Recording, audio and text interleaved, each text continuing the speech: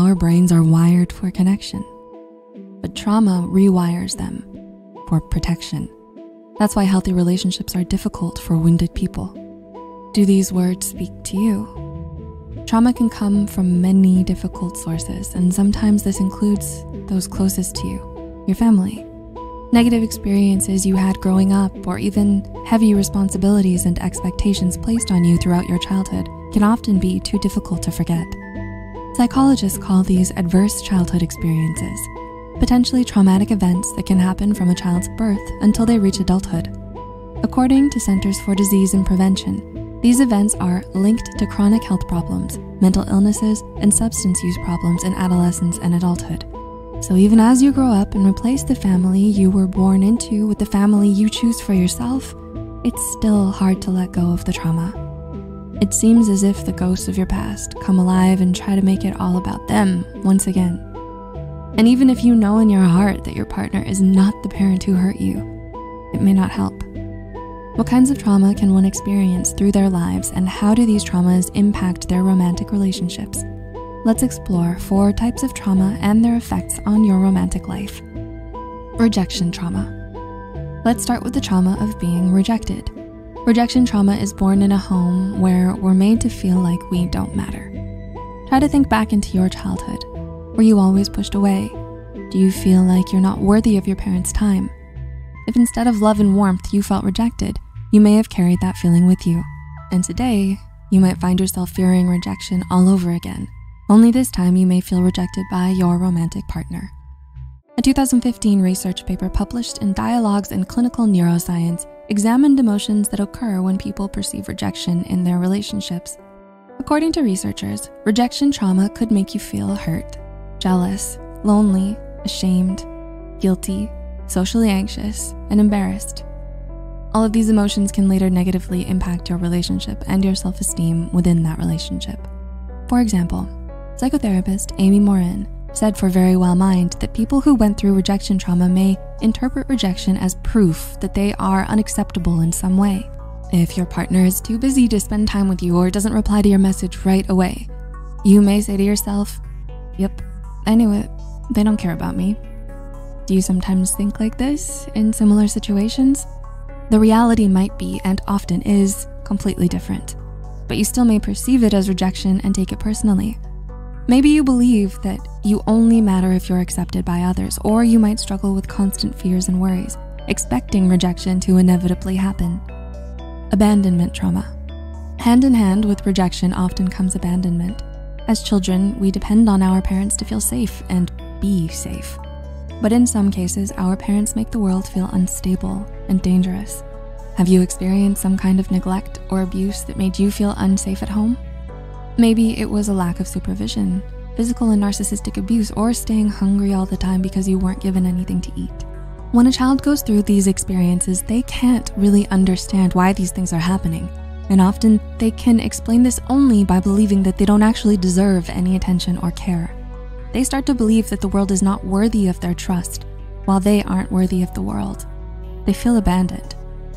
Abandonment trauma often leads to formation of an anxious attachment style.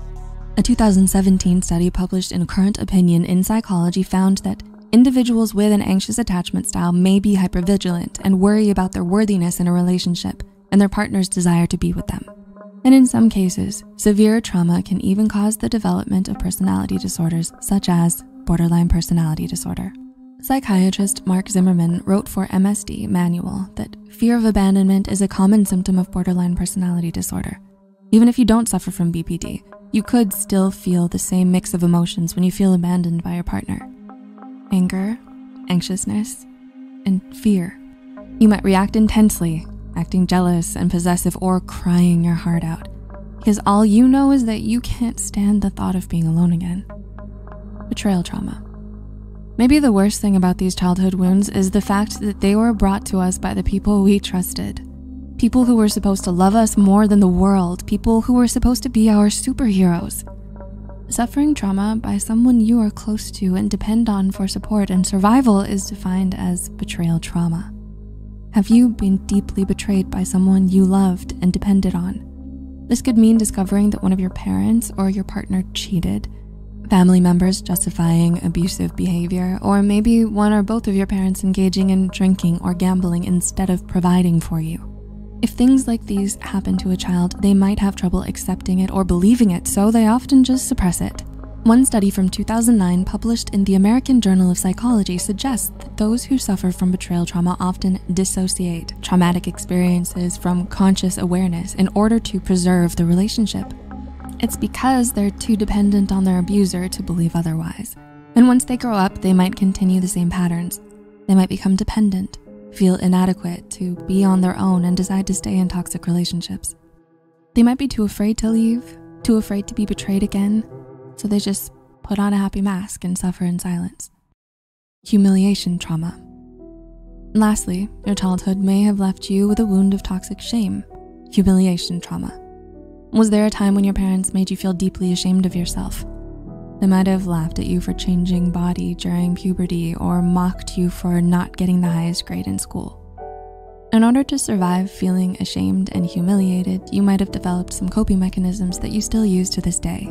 Dr. Linda Hartling said for modernintimacy.com that there are 3 strategies that you might use as a way of dealing with toxic shame from your childhood: moving away, moving toward, or moving against shame.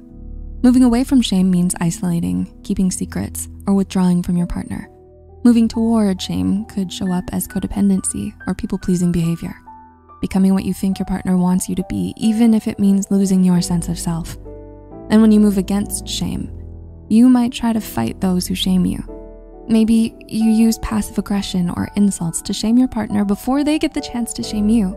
These strategies might help you cope, but they might be detrimental to your relationships in the long run. Do you feel like some of these trauma types describe you and your relationship patterns? Have you recognized some other childhood wounds that get in the way of a fulfilling love life? Unfortunately, sometimes we may unconsciously seek partners who imitate those who hurt us. Later on, this can lead to trauma bonds within a relationship. Are you stuck in a trauma bond? Take a look at this video and find out if it's a trauma bond or love. Don't forget, you matter. Thanks for watching. Until next time.